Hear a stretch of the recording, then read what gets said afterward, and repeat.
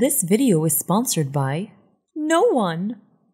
Hello and welcome to 2Minute Design. I'm Dej and today we're gonna use the pattern preview feature in Photoshop 2021.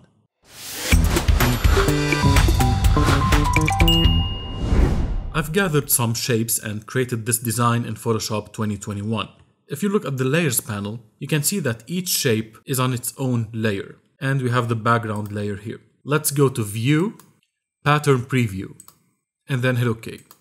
So now when you zoom out, you can see that the content of the canvas is being repeated across all the workspace area. And no matter how much you zoom out, it will keep expanding and repeating itself. And using the Move tool, you can drag any shape that you want and then move it around. And the pattern will be updated in real time.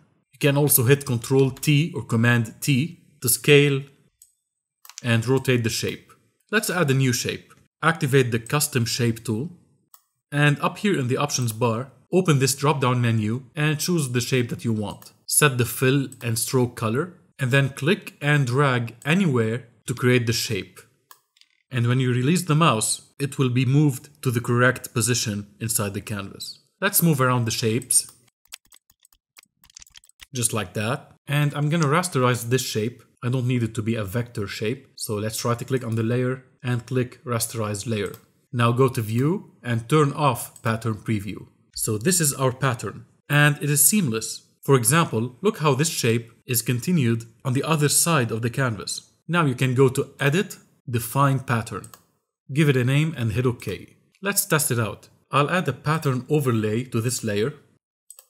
Choose the pattern that we just created. Adjust the position, opacity, scale and angle, and then hit OK. And that's it. So go ahead and use the pattern preview feature in Photoshop 2021. I said go ahead and use it. Right now, yeah. Come on, go away. Come on, come on, come on.